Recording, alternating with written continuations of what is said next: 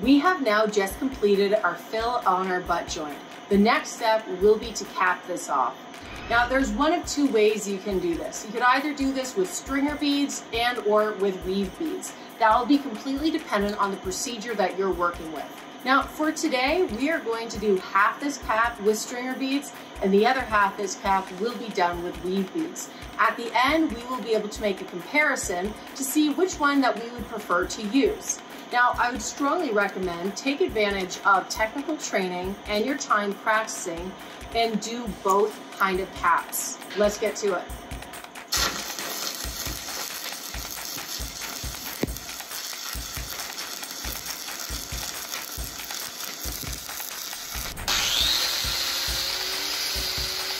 Now half of our weld is done with our stringer beads. Now we're going to move on to the weave.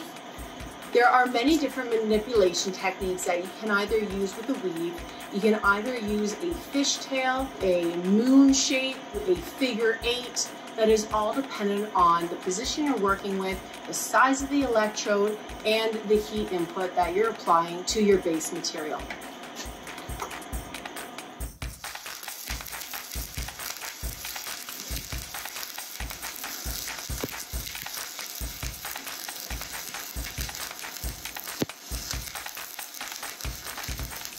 Half this weld is now done with stringer beads, the other half has just been completed with a weave bead.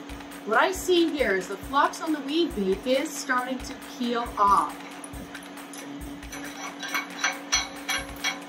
When your flux comes off relatively easy, that means that you have a really good heat setting, that you kept a good angle, as well as your arc length was consistent for that weld process.